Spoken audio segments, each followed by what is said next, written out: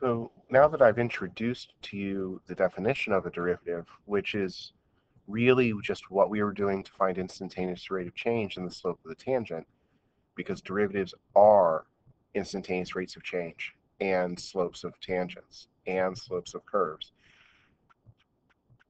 That's not anything new other than the word derivative. But because derivative means a slope, we can now talk about where do slopes exist, where do they not.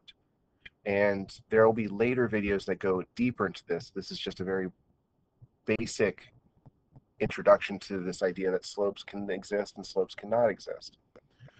But if the derivative, in other words, if the slope of the tangent or the slope of the curve exists at the point of tangency, then we say the function is differentiable at that point. We can also abbreviate that DIFF, and that's okay as well. So if you prefer to write it, abbreviate it like this, that is acceptable. If the derivative exists for the entire domain of the function, then we say that it is a differentiable function. So if it exists at one point, the function's differentiable just at that point. If the derivative or the slope exists for every point in the domain of the function, then it's a differentiable function.